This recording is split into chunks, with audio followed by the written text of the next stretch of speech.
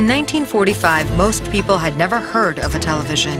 But by 1949, Americans buy 100,000 a week. I just don't care. I love the food and I have one life to live, so I'm eating it. If we are what we eat, what does the enduring popularity of fast food say about us?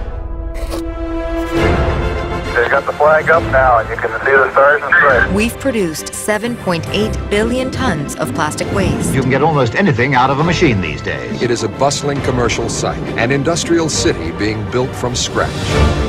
Concentrated in this small area is 48% of the world's known oil reserves. A nation's standard of living surged forward. Trajectory looks good, Mike.